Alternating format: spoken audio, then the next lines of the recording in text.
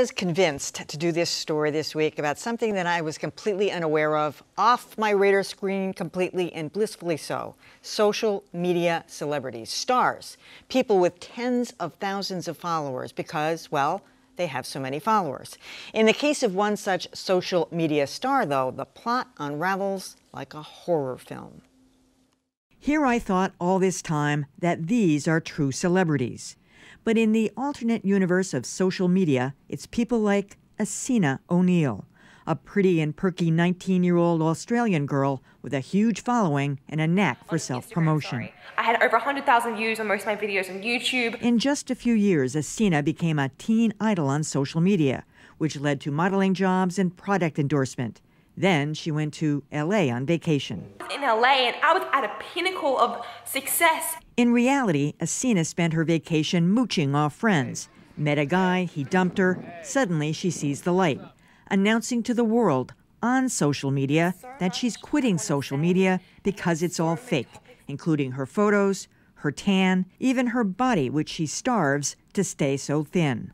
I'm the girl that had it all, and I want to tell you that having it all on social media means absolutely nothing to your real life. Then that video got more than 1 million views, prompting this weepy reaction. There is so much more we could be doing than just editing ourselves and proving ourselves to others. Friends and other self-described social media influencers, though, think it's all a stunt. She thinks that she's doing this whole real thing on the internet, but to me, it's just as fake as a edited image. Regardless, Asina has rebounded with millions of new views on her latest videos, those websites she's dropped. I'm keeping my Instagram and YouTube as little symbols that I did quit, if that makes sense. Actually, it doesn't, but none of this does to me. I mean, it was a lesson for me to learn about this whole world of people who exist just on this level. I have to say, I thought Asina was very, very clever. I mean this sincerely, at manipulating those websites. She's good, she's talented, she really knows how to do it.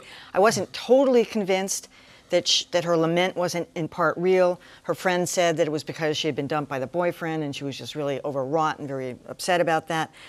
But the idea that she became a star because of somebody hitting that like button over and over and over again, I guess I find it, and that other people would find that a fascinating phenomenon.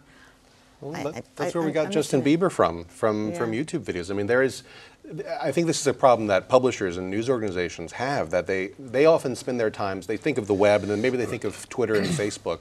For younger populations, it's Vine, it's Snapchat, it's Instagram, it's other platforms that are more directly personal, where there are people who have created giant businesses for themselves. PewDiePie, the top star on YouTube, it's just a guy in Sweden who plays video games, made $12 million last year off of that. There's a giant industry, and there are all sorts of people in Los Angeles who are trying to co-opt it, and they're a corporation. Disney's trying to get into this business.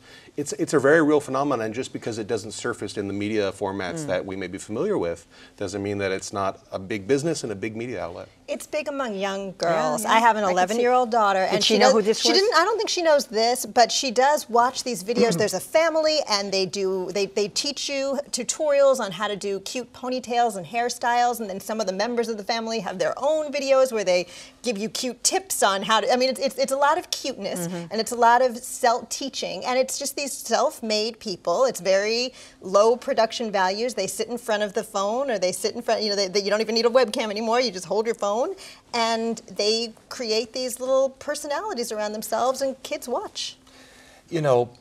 Before the show today, Joanna and I were having a discussion of the meaning of the word elderly. Stop it. I have to say, this whole thing makes me feel elderly.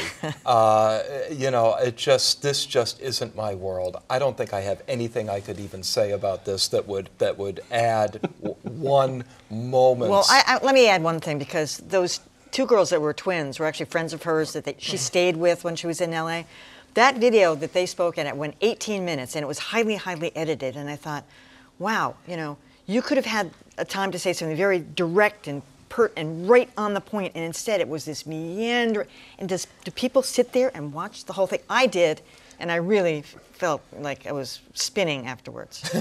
I mean, this makes me feel insanely elderly and again irritable as well. But I think. I mean, you'd like to think. Sometimes I think with new technologies, we get caught up in this sort of tech utopianism that leads us to conclude that because of technology, it has a democratizing form, that the content that emerges from that form or thrives in it is somehow going to be more worthy on a moral level or a substantial level.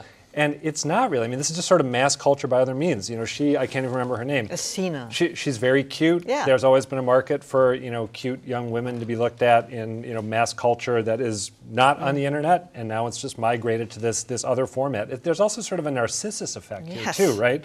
I have a daughter who's about your daughter's age, and she has made videos and has an itch to post on YouTube. And when I've looked at the videos, there's not much more to them other than that, hey, it's me and this is my video, and that's it. But, kind of like other teens stared at the mirror 20 or 30 years ago, now they're doing it. I could have done it as a rant or rave, but I couldn't have explained it.